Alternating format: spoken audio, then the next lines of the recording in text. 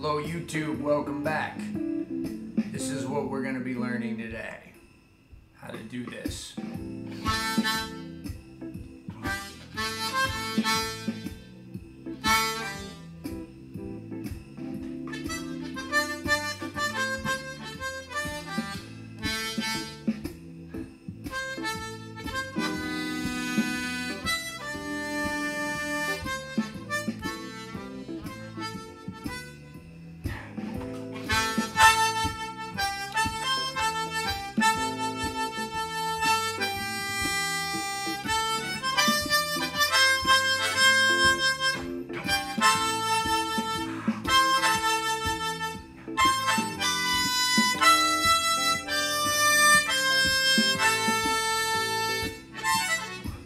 All right, so what is that?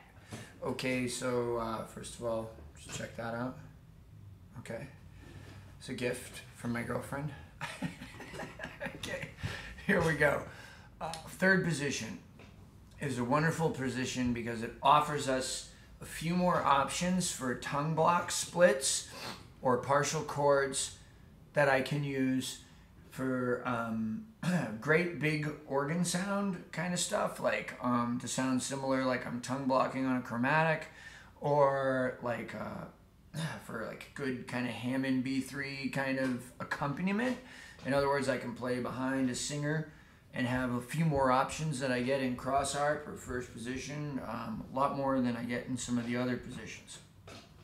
So let's go over it. Today's lesson is going to be a long lesson, folks. So this is something you might want to sit back and get ready for, and it wouldn't hurt to have a pen and kind of write some of this stuff down and know, first of all, that you will probably not understand and get everything in this lesson. Most of you will not. Some of you will be, this will be a good reminder. Others of you, maybe a year or so if you work at it consistently to understand it. So just be good to yourself and don't beat yourself up, and hit the pause button. Try what I say, rewind it, try it again, bring it back, try it again, and don't let the lesson get over your head to the point where you become frustrated. Okay, so let's jump right in. We're going to be breaking down what we can do with octaves on the 1, 4, and 5 chords of a blues song in third position. Okay, so I'm going to give you a few things, a couple of different things that you can play on each chord, and then you can start on each one, and then when you make it through the third chord, you'll have a better idea of what I'm talking about. So on the 1 chord, first of all, I'm playing a beautiful double reed plate, Suzuki Manji, made by Tom Halchek from Blue Moon Harmonicas. Look how beautiful this is, and it's just wonderful. Okay, so anyway, that's what I'm playing, and it's G. We're going to be working today in the key of A or A minor. The jam tracks that I was just using is in A minor. Okay, and it's by Quist TV, wonderful, wonderful jam tracks maker. Okay, with a wonderful guitar player, Quist, who makes the coolest YouTube stuff ever. You'd be hard pressed to have jams that good at your Tuesday night jam. Okay, this guy is on top of it. Okay. What we're gonna do is look at each chord. So let's start with the 1 chord. So the 1 chord in our case today is A minor. So I'm going to be playing the 1 draw, the 4 draw, and the 8 draw. Those will give me all the roots of 1. Okay, now if I tongue block these, if I put my mouth over holes 1 and 4 and put my tongue on holes 2 and 3 and inhale,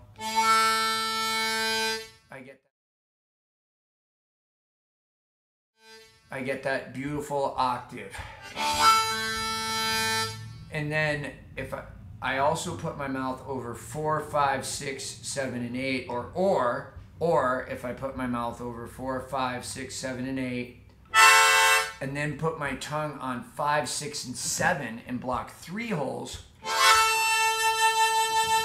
I get the top one.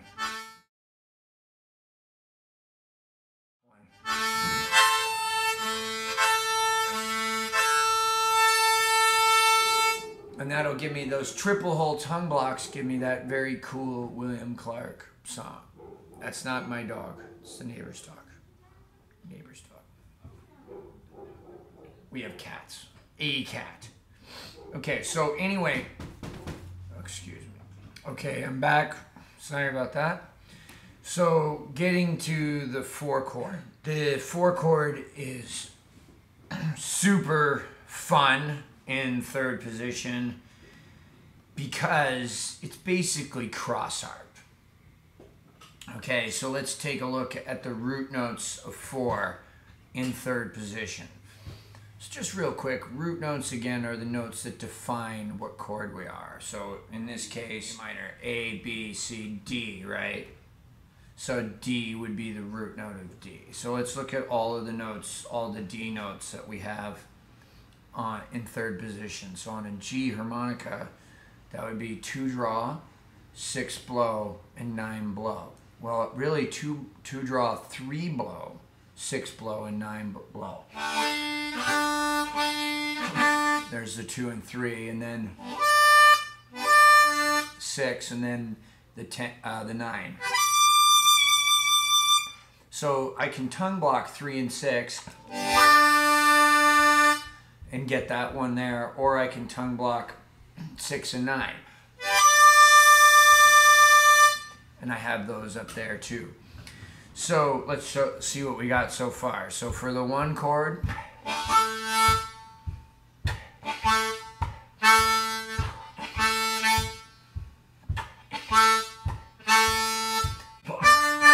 four chord.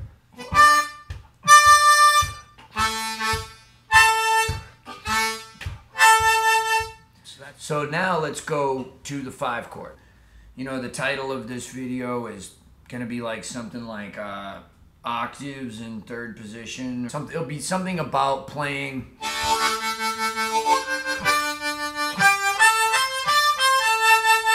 this kind of supportive roles, or, you know, playing the root notes of each chord, okay? So when we get to the 5 chord, it gets a little tricky because the first root note that we have is the 3 draw double bend. And then the second one is, so I can't really get an octave split there unless I bend 3 out of the corner of my mouth.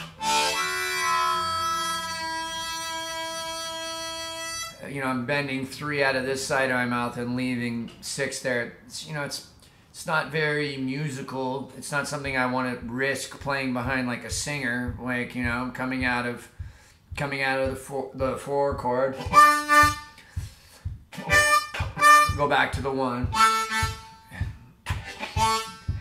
Then to the 5. You know, I don't know. I feel like it would be an ego thing on my part to try that in a show instead of just playing something else that might work as good or better. So what is that? Well, one of the things I can do is hit the next octave, 6 draw and 10 draw. And then I still get, you know, the partial chord octave thing up top, and it's pure, but it's a little high, okay? Maybe it's not something I want, you know, behind a vocalist or even a guitar player or a horn player. Okay, so maybe there's another choice here. If I hit the 2-5 split, or just 2 blow or 5 blow, or hit them together, what I get is the 5 of the 5. Okay, so that's very cool. It's the 5 of the 5 on this chord. And I can also hit it up there, the 5-8 split.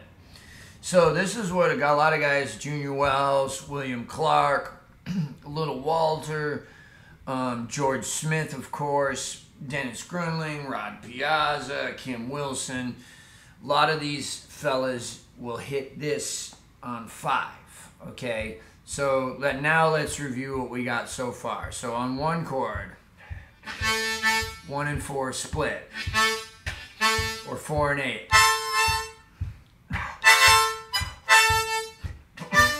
3, 6, 1,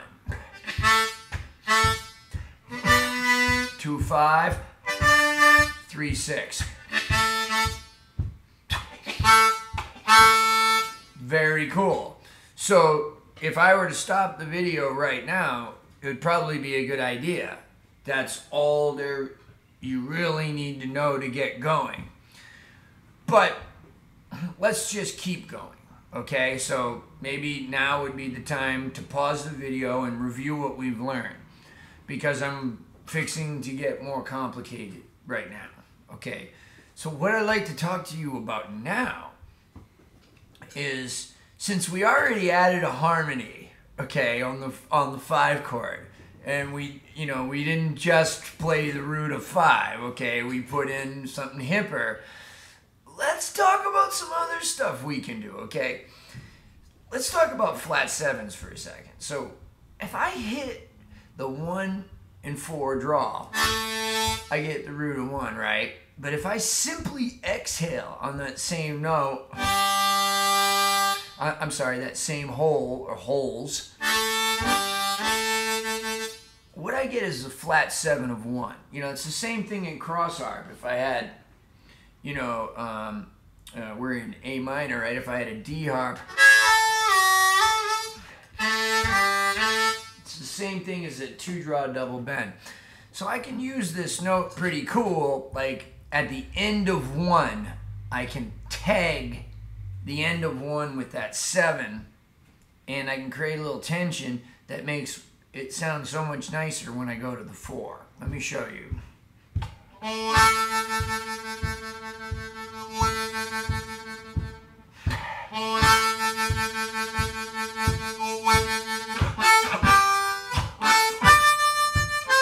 See, so, you know, and also I can vamp with it.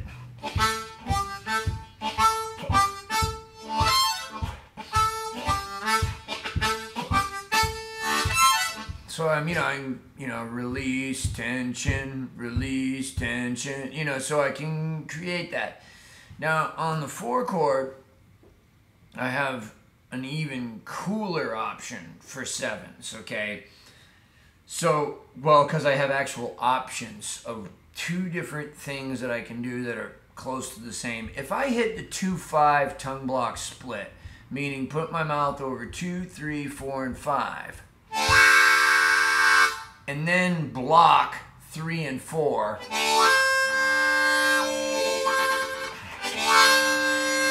what I'm getting is the root of 4 and then the flat 7 of 4.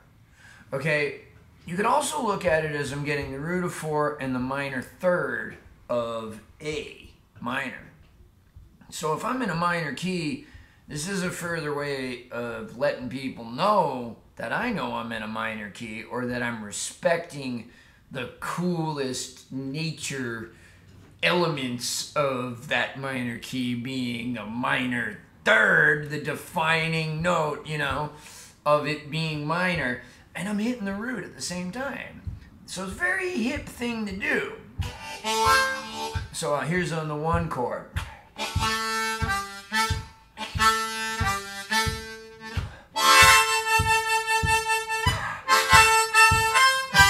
4.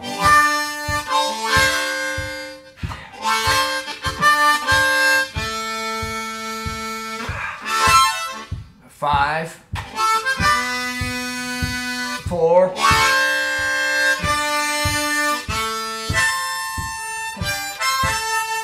Okay, so the other cool thing is if I want to, I can put my mouth over 5, 6, 7, 8, and 9, over all, you know, all of those holes, and block 6, 7, and 8. And then I get a pure 7 of the 4 octave, or minor 3rd, however you want to look at it, whatever chord you want to look at it on. So you have some good shit to play, you know, behind the singer. You know, she's singing and you can just turn your volume way down and...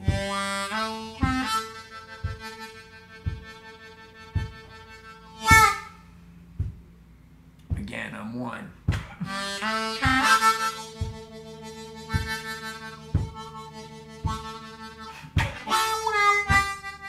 4.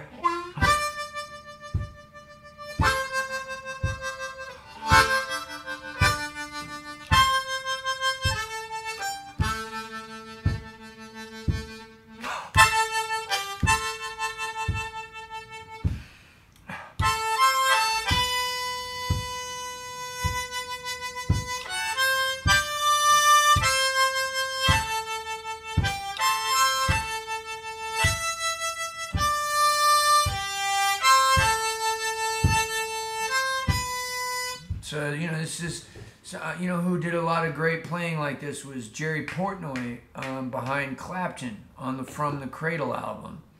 You know, that was one of the places I first heard it done just super effectively, you know. Jerry just did a great job of not soloing and not getting in the way of some, you know, pretty good blues that, really good blues that Clapton was putting down on that record. Anyway, let's close with, I'm going to go through a piece of music here, and I'm going to play everything we learned, and I'll hold up my fingers at first, and then I'll just start to let go and kind of play more the way I would. And you can hear how much knowing this stuff affects how much I solo, even when I'm not doing it. Here we go.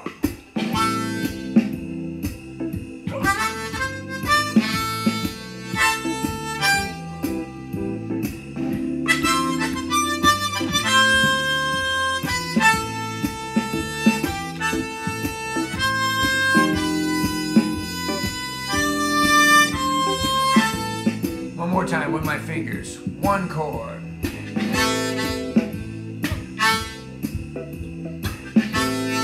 Gonna tag the 7.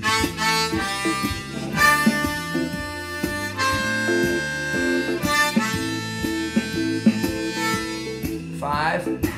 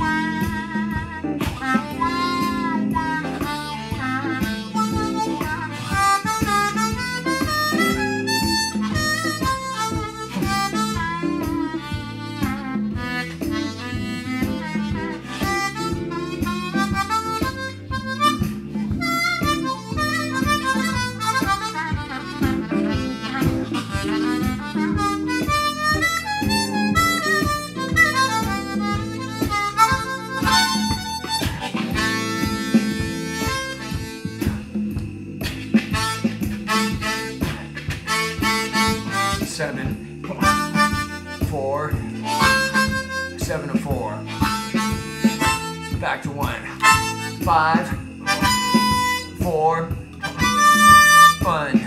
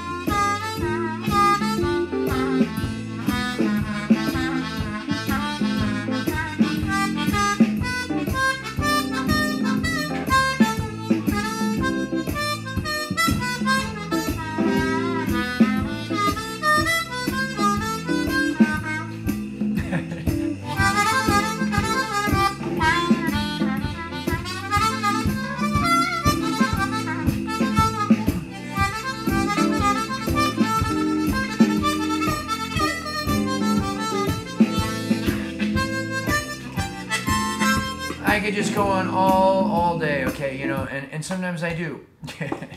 Anyway, thank you all for watching very much. Long lesson, a lot of information. Again, like I said at the beginning, really be good to yourselves. And don't be afraid to hit the pause button and really go back and take time to figure this stuff out. Thank you so much. Appreciate the PayPals. It's helping a lot right now when I stay at home in New Orleans. It's a big deal. I love being here with my cat and my fiance Kate, who buys me cool shirts like this.